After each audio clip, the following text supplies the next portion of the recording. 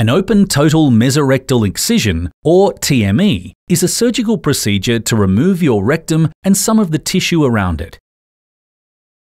Your rectum is the last part of your large intestine before the anal canal.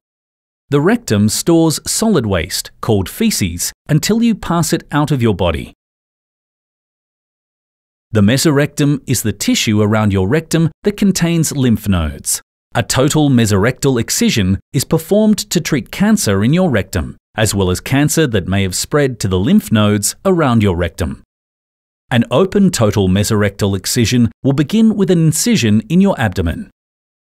Inside your abdomen, your surgeon will separate the large intestine above your rectum from the tissue covering it.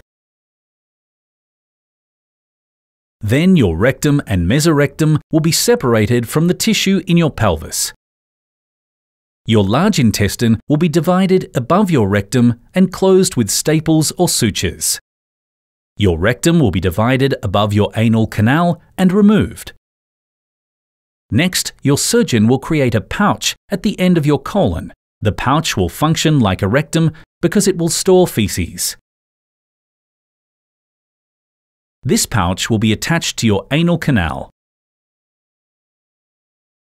At the end of the procedure, the incision in your abdomen will be closed with staples or stitches. At this point, your surgeon will sometimes create a different way for feces to leave your body while the new attachment heals. To do this, your surgeon will make a separate incision in your abdomen and pull a loop of your small intestine through it. The loop will be opened and attached to the incision. The opening is called a stoma.